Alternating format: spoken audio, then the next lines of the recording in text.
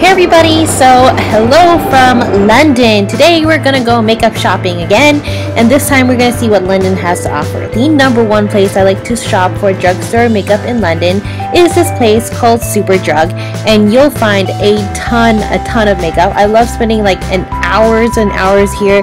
First of all, there's Sleek. Sleek is really popular, especially all over the world, and you get a lot of palettes. You have more products here like contouring palettes to brows to eyeshadow palettes, and they're not expensive. They're about £8, which is about maybe $16 Sing.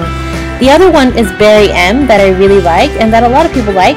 Barry M has a lot more products in the lip and the nail department, and I really find that, you know, makeup in London especially is a lot louder. They're not afraid to wear louder colors and play around with more colors and have products that have more higher coverage and everything like that. So it's really cool to see. Barry M is also really fun. I picked up 2 nail polishes that I really liked. I'm so into nude and pinks lately. And then there's also other brands like MUA, and MUA is actually like only £1 for everything. So it's like £1 for powder, £1 for nail stuff, so it's really good. And there's also Revolution, and these palettes here are around £4, so they're really affordable. I also saw a whole stack of zoeva products. It's a YouTuber in the UK and also everywhere in the world. It's amazing to see their products all over Superdrug.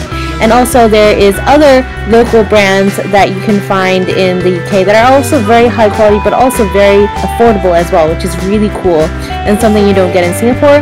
Of course, there are other brands like Maybelline, which is like the Superstay, which you don't get in Singapore. And I love the Superstay range. I only had it in Australia but not in Singapore. And then there is, of course, Dream Velvet and this interesting Dream Blender thing. I think this is probably coming to Singapore sometime soon. And for L'Oreal, I love this range, the Infallible range, one of my favorites. And I also picked up a new sculpting product, which is like cream, contour, and highlight. So I'm excited to use that and try it out and hopefully review it soon as well. So they're not too expensive. I think they're a lot cheaper than in Singapore. And then you have a lot of mascaras as well. So I think they bring in different products than what you get in, say, Asia, then Australia, then the UK and America. And this is the new Revlon matte liquid lipsticks. Of course, Rimmel is really popular too. I do like the Wake Me Up foundation, so that is definitely one of my favorites. So I just love Superdrug. I cannot get enough of it. Now, if you are looking for other makeup boutiques, you can hop onto Covent Garden. Covent Garden is actually one of my favorite places to go to in London. I always come here. There's a lot of nice shops in Covent Garden and a lot of nice makeup as well. So I think from a year ago when I went to London, it has changed quite a bit. Number one, there is a new Kiko Milano store. I went inside, tons and tons of makeup in there. Was a little scared to film, but my most excited thing of the day was Charlotte Tilbury's boutique. And I was not here last year, so I was very excited to come in and make a purchase. But basically, you'll see all of the makeup just was so beautiful to see. Like, I love this maroon rose goldish color. I picked up 2 palettes, and I also picked up the Magic foundation. I have been using them. I do like the palettes, but not so much the Magic foundation. Other than that, Covent Garden is great. You can see a lot of entertainers and have Shake Shack and stuff like that as well. Now, if you want more makeup, then you can go on to Oxford Circus, and there's a Topshop there. It happens to be a very big Topshop, and the beauty department is not so bad at all. And they not just only have Topshop makeup, but they also have different stuff like the balm, and they also have other brands that are not Topshop beauty. Kind of like, you know, fun glitter lips, for example, or DHC or Embryolisse, and all of these different brands. EOS is everywhere. I heard about the EOS controversy lately, but I'm not so sure myself.